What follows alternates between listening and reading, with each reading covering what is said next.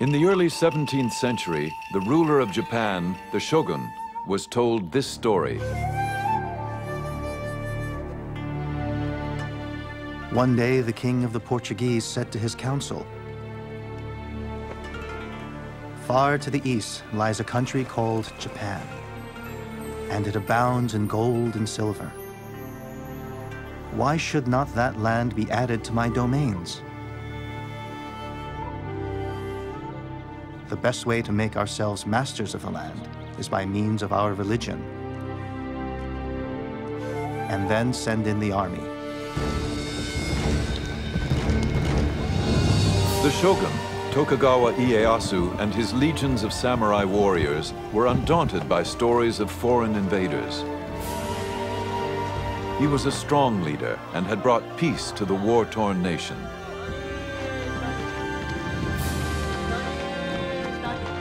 Yet foreign dangers and internal unrest remained a threat.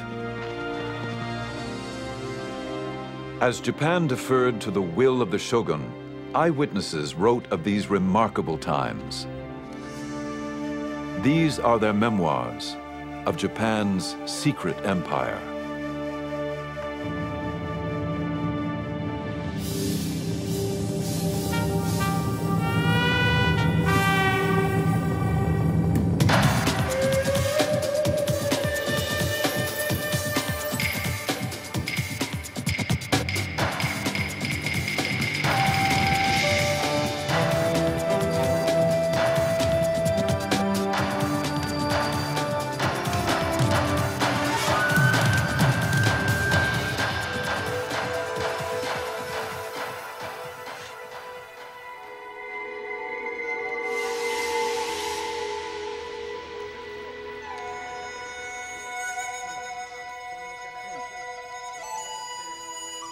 After we'd been in Japan 5 or 6 days, came a Portugal Jesuit who reported that we were pirates.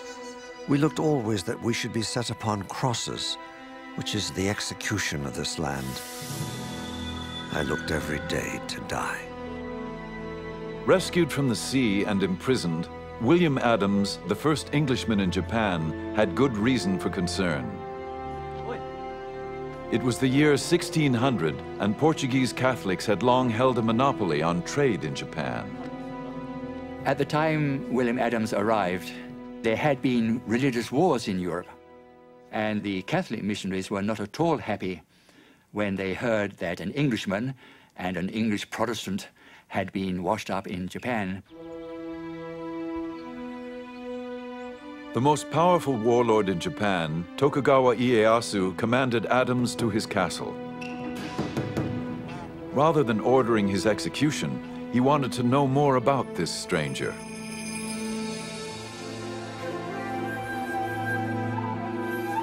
The summons was highly unusual, as only the highest-ranking officials were ever received by the great man himself.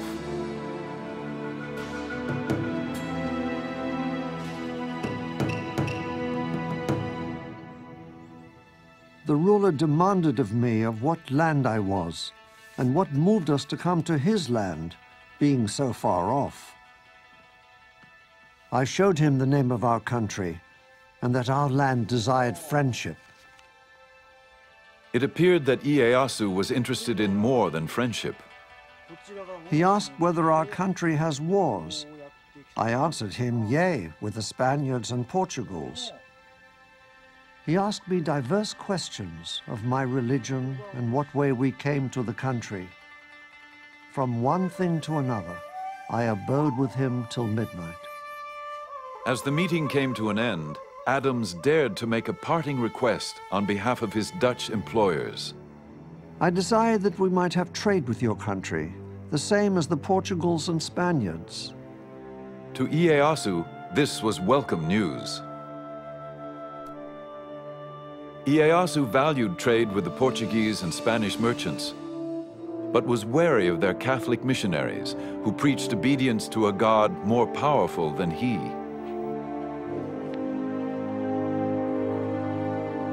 To avoid those he considered a threat to his own authority, Iemitsu wanted his own fleet of trading ships. Adams had the skills he needed.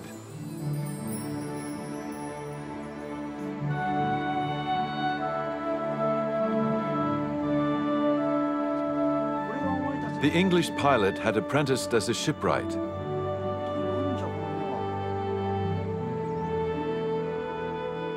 Ieyasu asked him to build 2 ships capable of navigating the open seas. I answered that I was no carpenter and had no knowledge thereof. Well, do your endeavor, saith he. If it be not good, it is no matter. You can't deny that William Adams did have a certain amount of influence when he was told to build these 2 ships. They were the first foreign ships, first European ships to be built in Japan.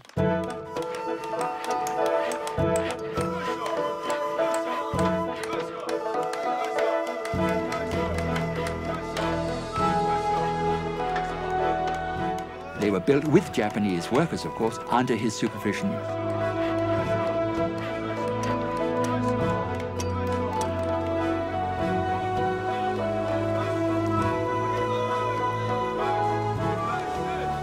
And then afterwards they sailed to Mexico, and they sailed back quite safely.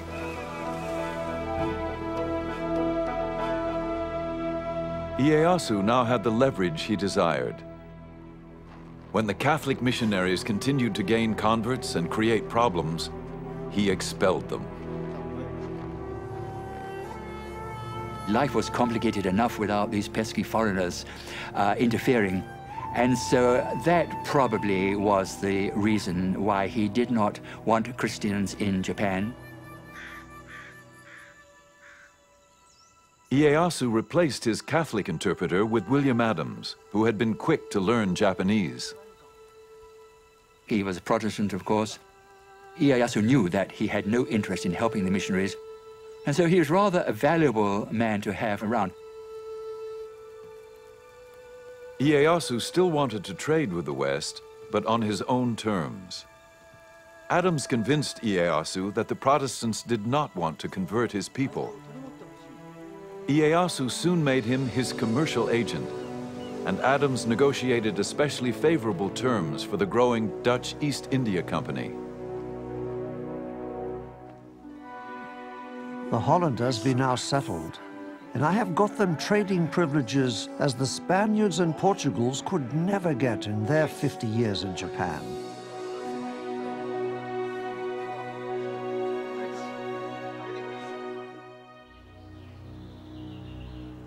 Adams married and settled down into Japanese life. He adopted Japanese dress and was awarded the right to wear the 2 swords of the samurai. And he was given an estate with about 70 or 80 servants, which is pretty good, far better than his standard of living in England would have been, of course. And I think towards the end he lost his desire to go back to England because he would just be a working class man in England, where back in Japan he has 80 servants to wait and hand or foot on him.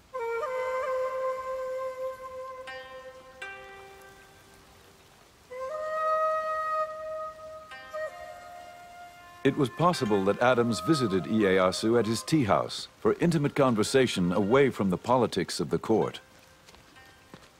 The tea ceremony was much admired by a Western observer. The guests open the gate, walk along the path through the wood up to the tea house, quietly contemplating everything they see.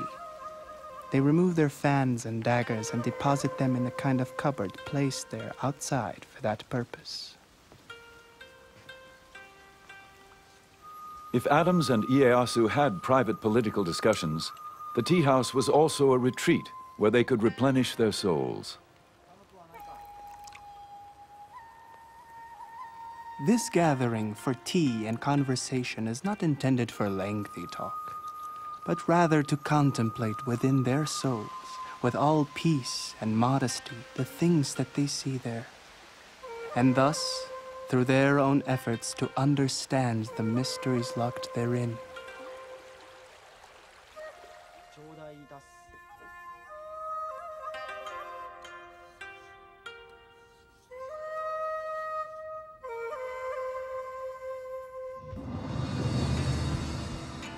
For Ieyasu, unsettling foreign influences could jeopardize the peace he worked so hard to forge.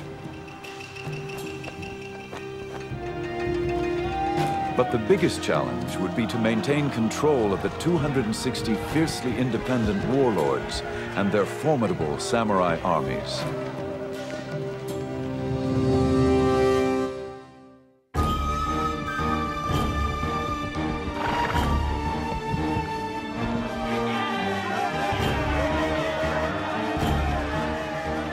Tokugawa Iemitsu became shogun in 1603 and united Japan after generations of civil war.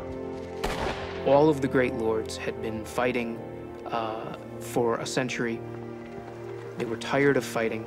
They wanted to secure their own positions.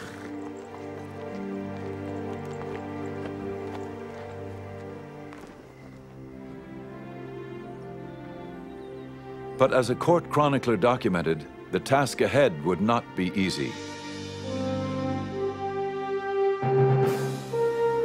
Although he had conquered the country on horseback, being a man of wisdom, he fully appreciated the impossibility of governing the country on horseback. He was interested only in discovering the key to government, how to govern oneself, the people, and the country. What made Ieyasu superior as a leader was that he surrounded himself with capable people who believed in him. There's a story about a low-ranking samurai who asked to meet with him. Ieyasu listened attentively. After the man left, a higher-ranking lord said to Ieyasu, "What a waste of your time." Ieyasu replied, "It took great courage for that man to approach me. If I didn't listen, he would never come again." Peace would not be secured by leadership alone. Ieyasu had to curb the power of the daimyo, the feudal lords.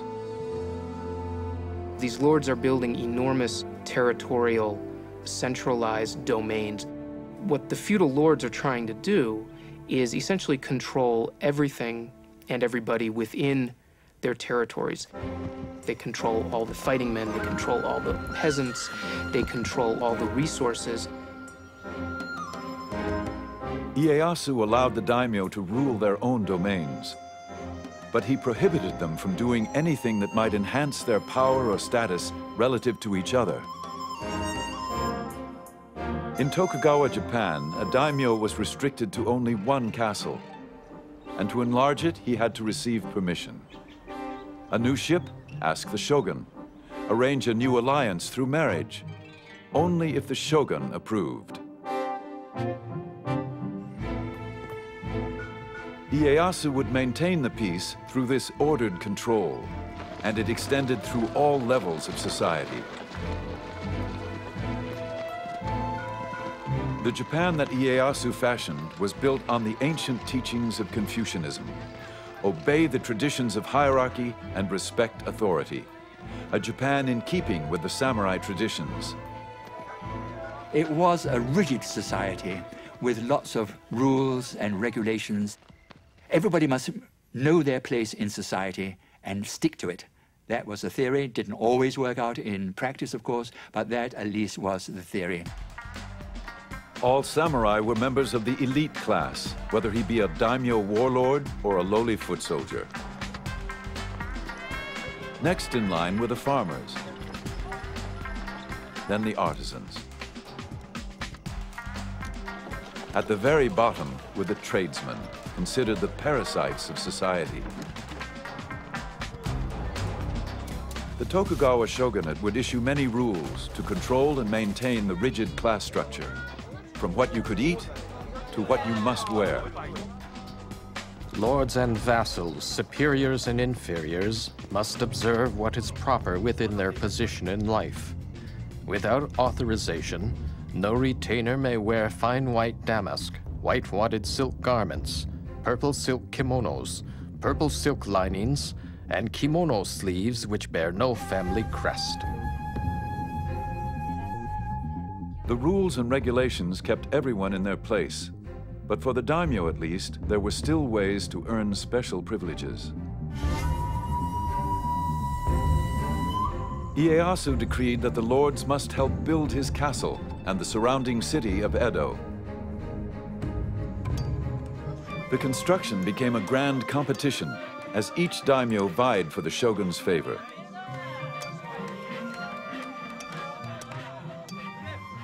Soon they transformed the small castle and backwater village of Edo into a magnificent domain.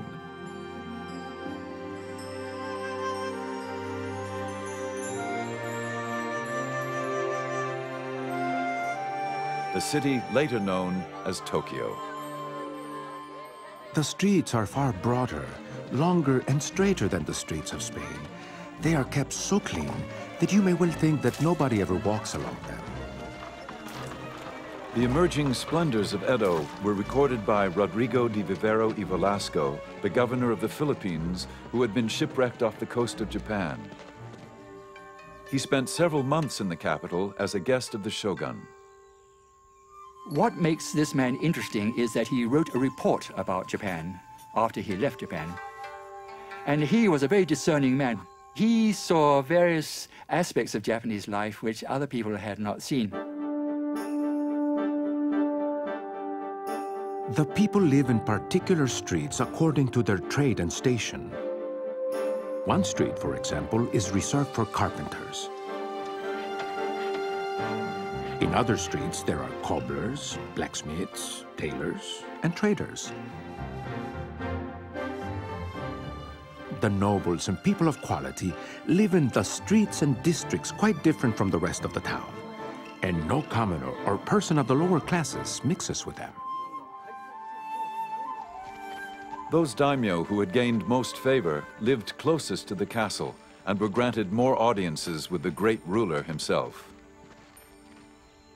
While Vivero y Velasco was in the castle being received in audience by Ieyasu, he saw a powerful daimyo come into the castle to pay homage to Ieyasu.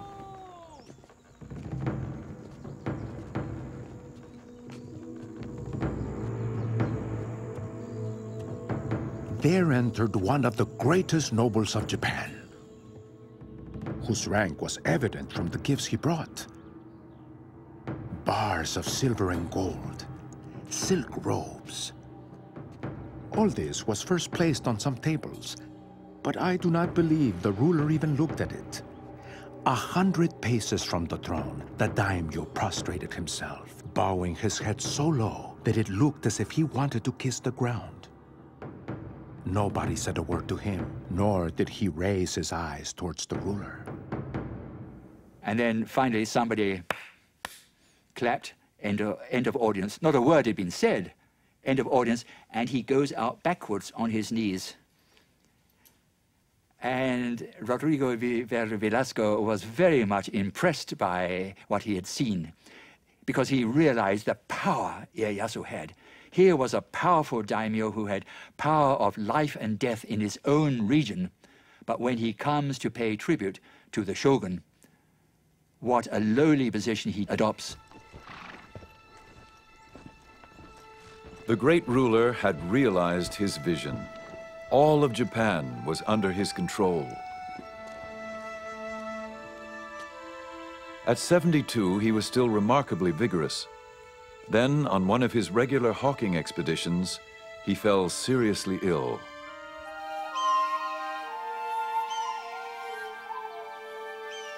As he lay dying, he planned the details of his funeral. It would be a simple ceremony, his ashes taken to the top of a mountain overlooking the land where he so often went with his hawks.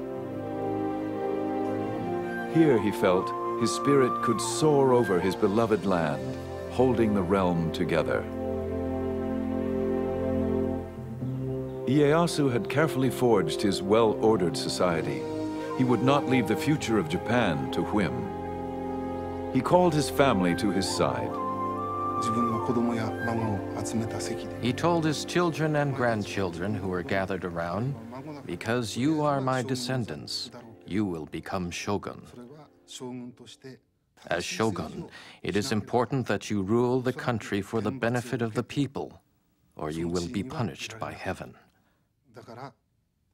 As shogun, you must govern for the good of the country.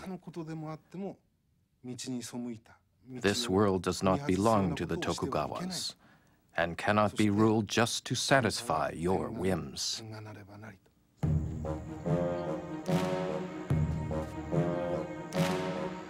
Among the family members was a young grandson, destined to become shogun. The child, Iemitsu, would grow up determined to carry on in the footsteps of his famous grandfather.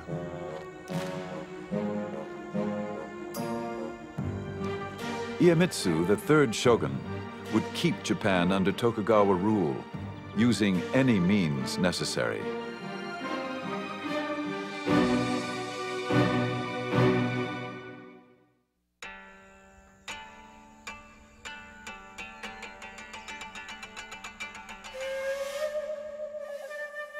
The third Tokugawa shogun, Iemitsu, worshipped his late grandfather.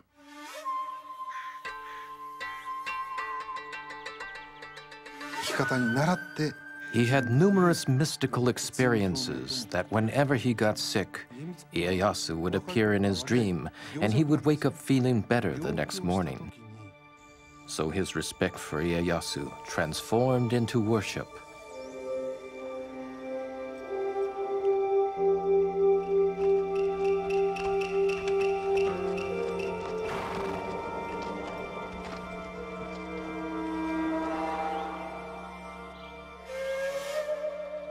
Iemitsu always carried a charm containing a piece of paper saying, "To live according to the way his grandfather would have lived."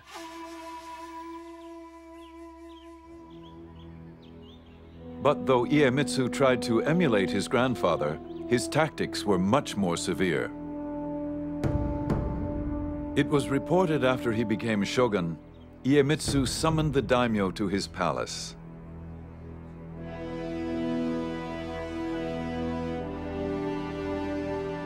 The lords waited all day in the cold without food or shelter. They began to fear for their lives.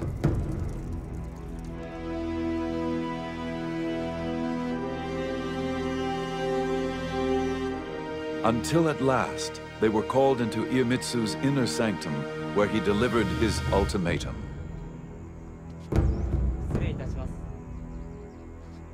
I have been in the position of a superior and a master from my birth. I shall henceforth treat all daimyo as my subjects.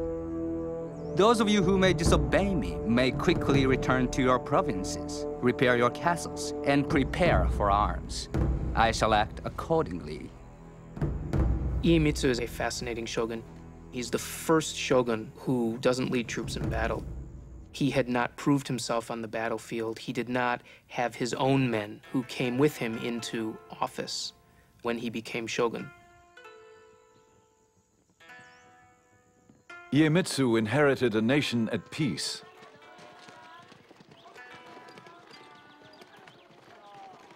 Yet he would rule with an iron hand.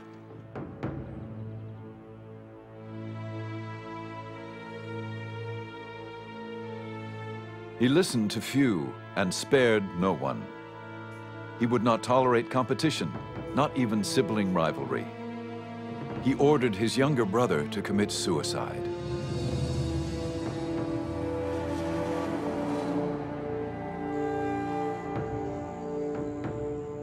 The Tokugawa shogunate under his rule acts much more capriciously towards lords that disobey their orders or flout any of the rules and regulations which bound them.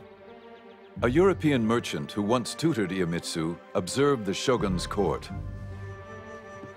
No one dares to attempt any opposition to the will of the shogun. Whatever injustice the shogun may commit, or into whatever extravagance of excesses he may plunge, they praise or approve of all. But ruling by fear alone could also breed revolt.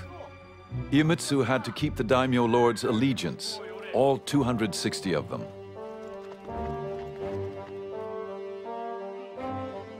In peacetime, there was no common enemy, no spoils of war to reward the daimyo for their loyalty.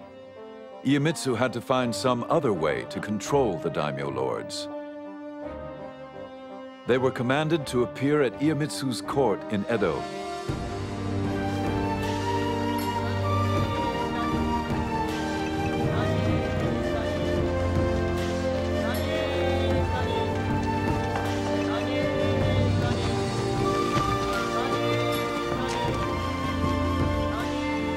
And they did not journey alone, as witnessed by a German traveler. The bodyguards and bearers put on a swaggering gait when they pass.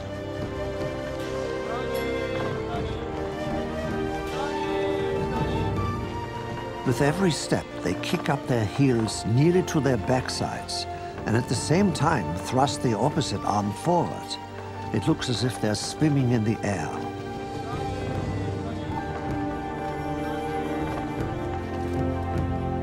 These elaborate processions often numbered in the thousands. They were part of a system known as alternate attendance. The alternate attendance system had been evolving over the decades of Tokugawa rule, and primarily what it meant is that great lords had to spend part of the year in Edo and part of the year back in their domains. They had to travel back and forth according to strictly set schedules, while their wives and children had to spend all their time in Edo. This was the single greatest administrative control on the outer lords during the Tokugawa Shogunate.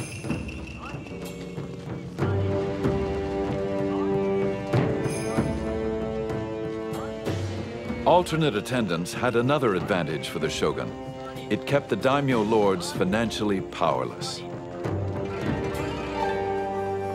It was reported that a daimyo could spend more than 3/4 of his income maintaining the processions and supporting his army of samurai once they reached Edo.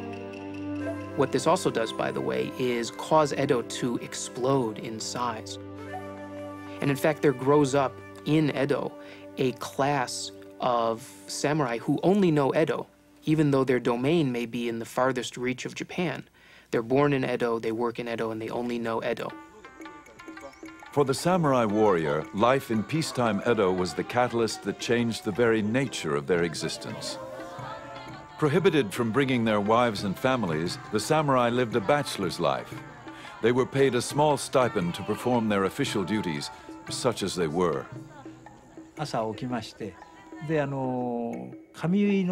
They would get up in the morning and have their hair dressed by a fellow samurai. Then they would go to work on the grounds of the lord's estate. This they would do once every 4 or 5 days. These samurai would work only in the morning and then go home for lunch. At around 2 o'clock in the afternoon, they would go out on the town. It was a life that the once proud warrior could never have imagined. Edo was becoming a city of samurai whose job description was rapidly changing from soldier to bureaucrat. The life of a samurai, they aren't allowed to work, they're given enough money to live on, and mostly what they do is they spend every day at the house of a friend drinking and talking and studying and doing tea and reading books of old war tales and imagining what it would have been like to live in the 1500s. Life in 17th century Japan did not include the hazards of war. Yet peace brought its own perils. Rules and regulations were strict, and the penalties could be severe for any who dared disobey.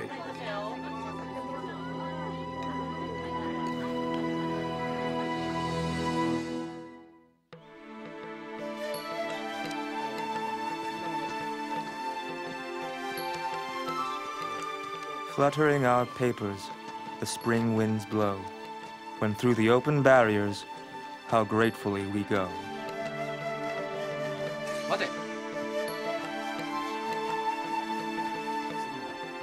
Five government highways led to the shogun's capital of Edo, all with inspection barriers to enforce Iemitsu's laws.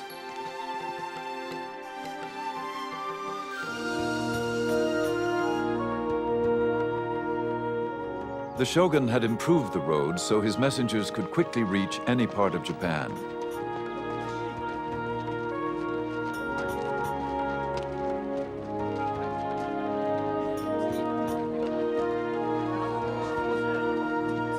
These roads also made it easier for the daimyo and their samurai warriors to travel to Edo.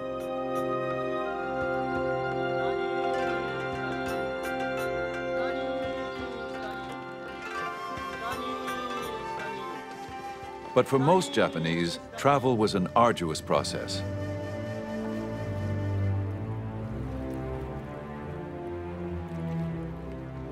A multitude of rules and regulations monitored who came in and who went out of the city of Edo.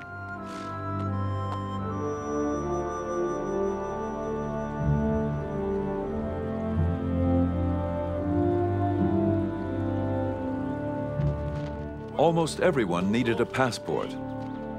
The few exceptions included itinerant performers who proved their identity by showing off their talent, or sumo wrestlers whose girth was ample proof of their profession.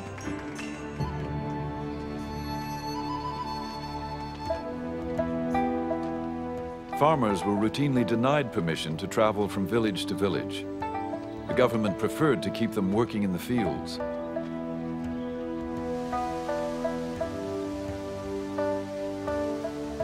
Those without the proper papers often tried to avoid the inspection posts by slipping by on side roads. If caught, there were severe penalties.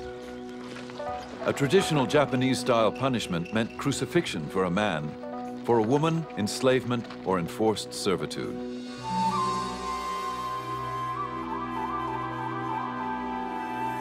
With so many laws and restrictions, one never knew when the shogun's edicts might actually be enforced. Sort of like a theater of punishment to try to scare people into behaving. Some ruler might decide that morals are going to hell in a handbasket and suddenly grab one person and punish them severely.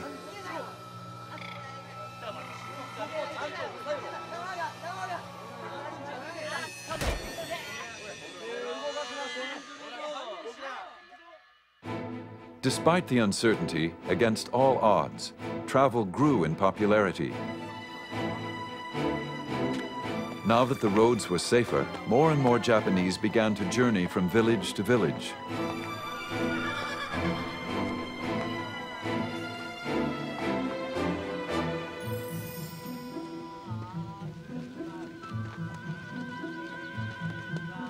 The most traveled road was the Tokaido, which ran for 300 miles from Kyoto to Edo. 53 rest stops dotted the highway. And so these post towns along the 5 great roads of Japan grew up to be very substantial towns themselves. They had inns, they had brothels, they had restaurants, they had places that sold medicine. There essentially grew up a post-town culture. People in the Tokugawa period, they were driven by a curiosity. People were beginning to think about Japan as a nation.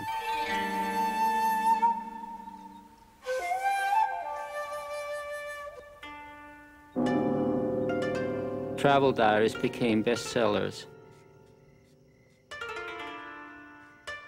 Inoue Tsujo was a young samurai woman writer who kept a diary as she traveled the Tokaido Road. A mountain range rises above the clouds, and splashing water gashes over the rocks, making an ear-splitting noise. On the way up, we feel that we are being knocked down backwards, and on the way down, we feel that we are slipping all the way. Thus, we are often fearful.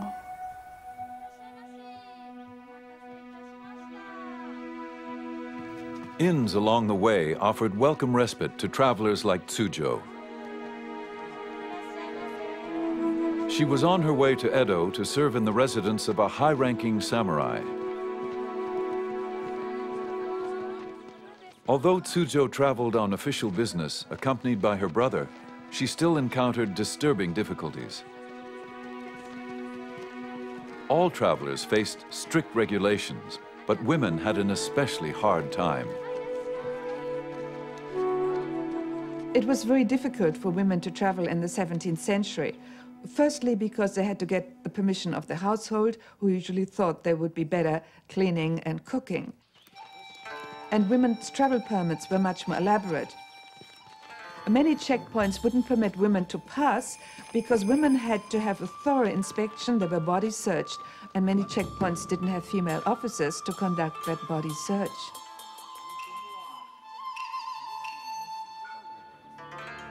Officials were always on the lookout for women who disguised themselves as boys.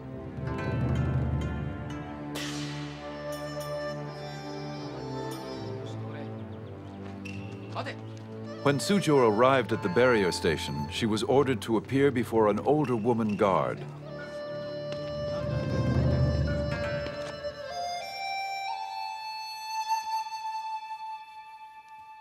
A rough-looking woman examined me, ran her hand through my hair and said something with a heavy accent.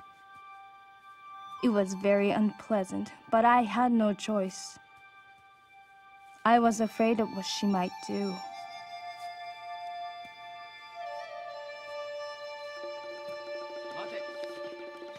At another post, she experienced difficulties due to the wording of her permit. When I presented my official document at the barrier, they refused my passage. Because in the permit, I was only identified as a woman, rather than a young woman with long open sleeves.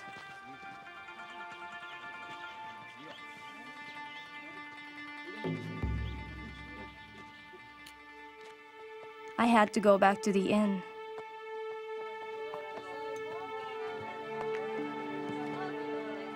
I was heartbroken. Tsujo worried if she would be allowed to continue her journey. It was a sleepless night as she wrote in her diary. My tears darkened the light of a candle. How restless I feel. Everything is depressing beyond description. In the dawn around 4 o'clock, I heard travelers gathering around and calling each other. A horse neighing and the sounds of stirrups. I feel envious. I have spent days and nights brooding over the obstacles facing women.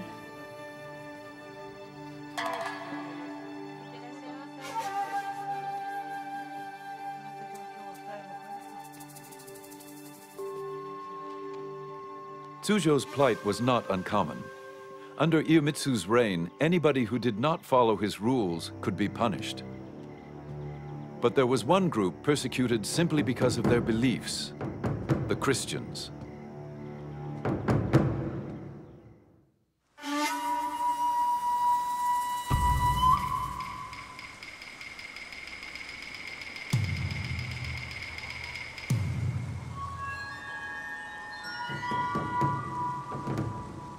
The Shogun Iemitsu offered rewards for the arrest of any Japanese who preached or practiced the Christian faith. Any informer revealing the whereabouts of the followers of priests must be rewarded accordingly. If anyone reveals the whereabouts of a high-ranking priest, he must be given 100 pieces of silver.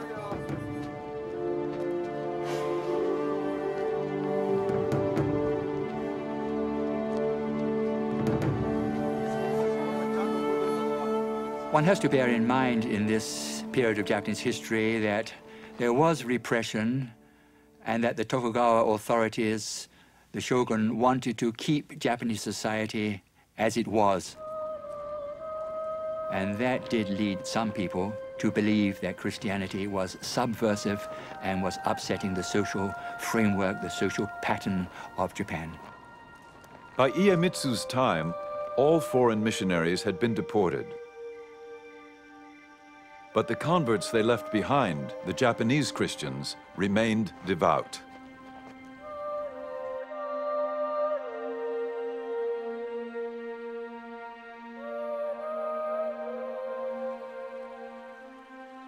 For many of the Japanese Christians, the faith ran very, very deep indeed, especially in those areas where Christianity had really set down roots for 3 or 4 generations. The Shogun is a great enemy to the name of Christians.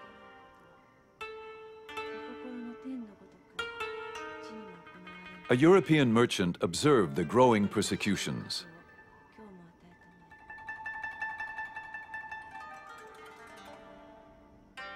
I saw 55 martyred because they would not forsake their Christian faith. And amongst them there were little children of 5 or 6 years old, burned in their mother's arms, crying out, "Jesus, receive their souls."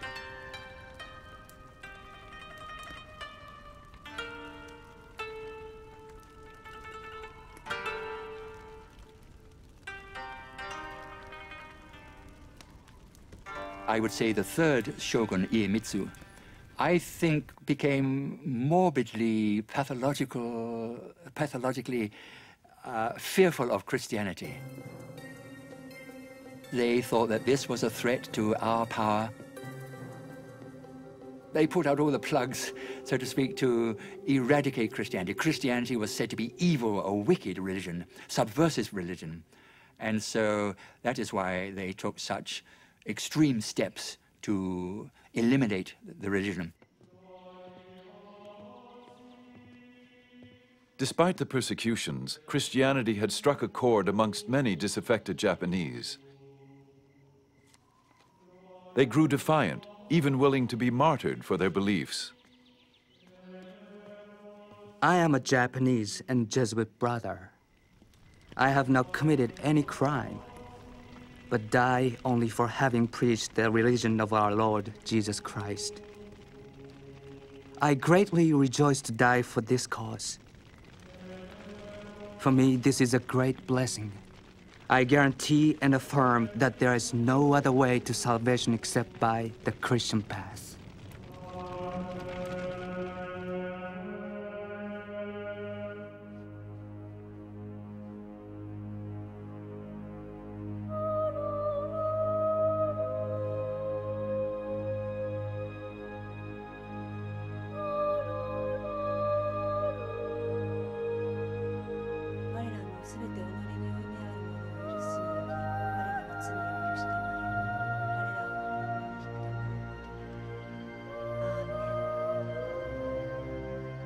Iemitsu was increasingly disturbed by the Christian situation, especially in the south, where a large number lived.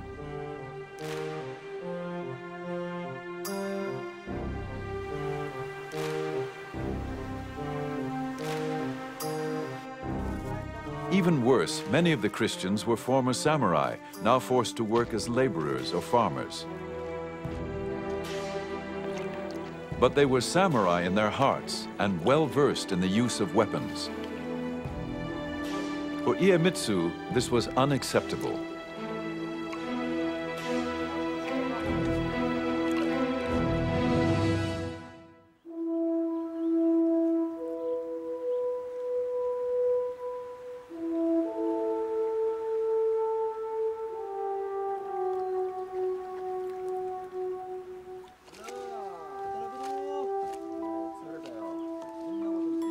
The shogun's iron hand extended to every detail of a peasant's life.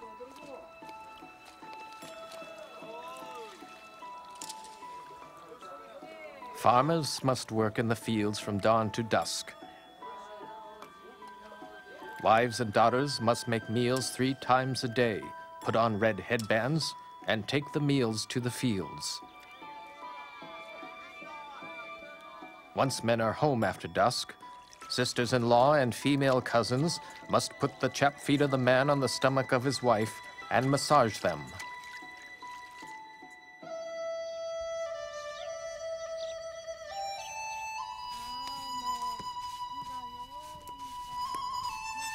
If the shogun's intolerable edicts weren't bad enough, the farmers were also heavily taxed. There were taxes on windows and shelves, a head tax on each newborn child, and a whole tax to bury the dead. The farmers were taxed in rice, the currency of the day.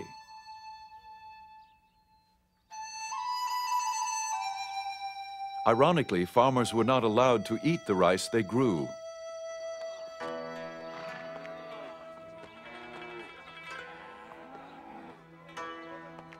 These taxes were collected by the daimyo to finance their elaborate processions to Edo,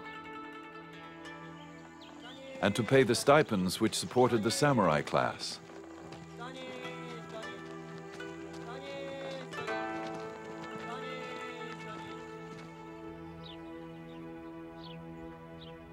The farmers were in dire straits, as a Japanese writer lamented. Year by year, the farmers grew more exhausted. How could they sustain life itself under those circumstances?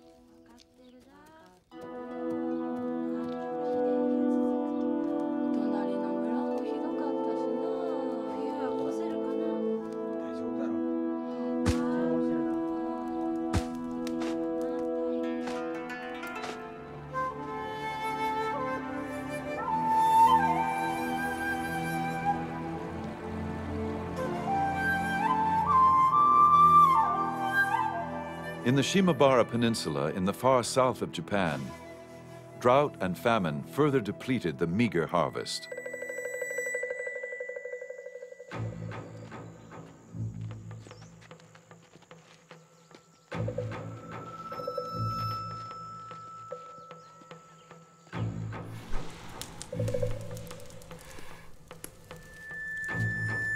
Those who could not pay the taxes were punished severely. In mid-December 1637, a single event ignited the long smoldering fuse.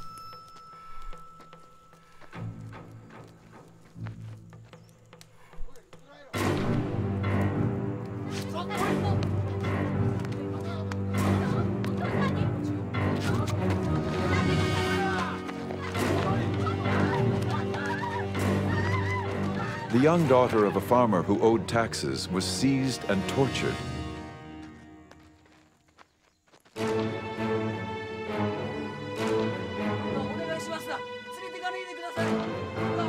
Furious with grief, the father and his friends killed the local governor, and the whole village, samurai, peasants, and Christians, rose in revolt. Soon the whole area was in the hands of the rebels, nearly 40,000. So what began as a social upheaval, a social revolt against the tremendously harsh taxation against the peasants, leaving the peasants almost starving, what began as that somehow developed into a Christian rebellion. A European merchant reported on the rebellion. A few days after the outbreak, the Christians joined the farmers. They cry out throughout the whole country that the time had now come to revenge the innocent blood of so many Christians and priests, and that they are prepared to die for their faith. The rebels swarmed into an abandoned castle surrounded on three sides by the sea. Feeling protected, they brought in their wives and children and barricaded themselves inside.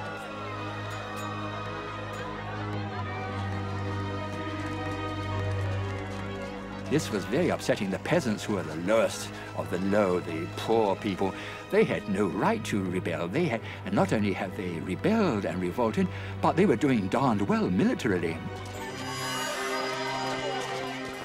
And so no wonder the shogun was worried about this, because this might set an example to other parts of the country that had become unsatisfied with the crushing taxes which the peasants were paying. The shogun didn't tolerate dissidents, especially any who looked to Jesus for help. He sent his troops to Shimabara to quell the rebellion. But for 4 bloody months, even as food ran out, the rebels managed to hold off the government attacks.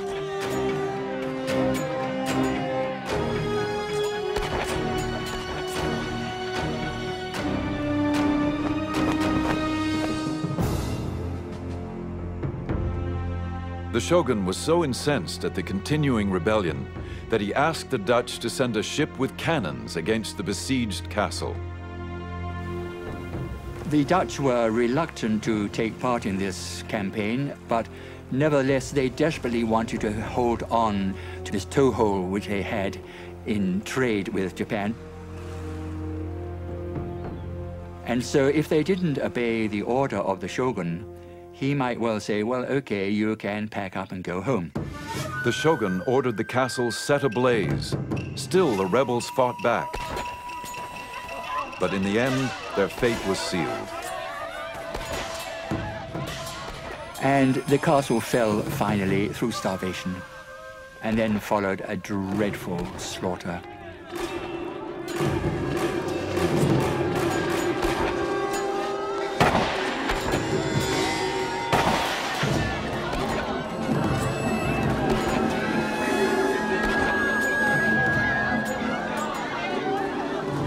And that was the last battle, really, in Japanese history.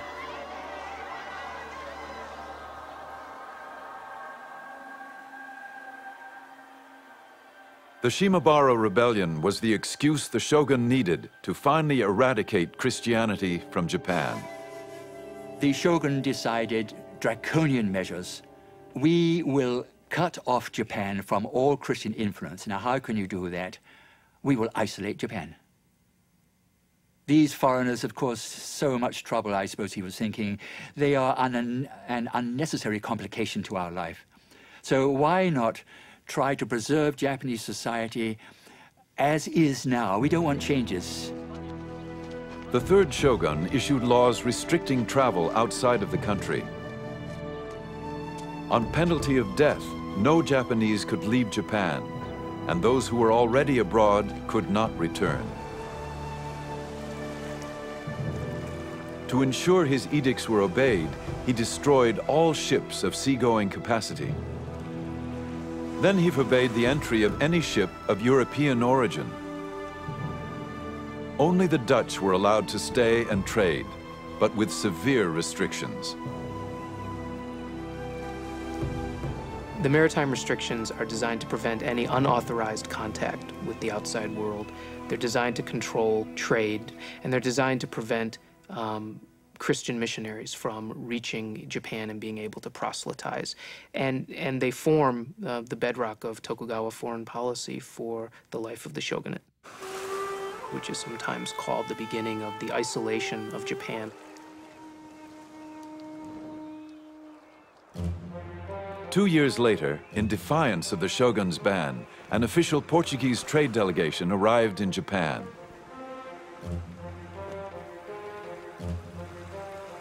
The shogun showed no mercy and ordered the execution of 57 of those aboard, ambassadors and their crew. He ordered the ship burned. The few survivors were sent back with this warning: a similar penalty will be suffered by all who come to these shores from Portugal, whether they be ambassadors or sailors, whether they come by error or driven by storm. Even more, if the King of Portugal, or even the God of the Christians were to come, they would all pay the very same penalty.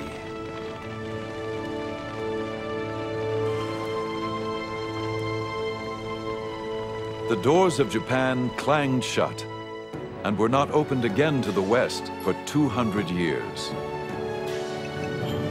The will of the shogun had prevailed. But many wondered how this isolated empire would survive in a rapidly changing world.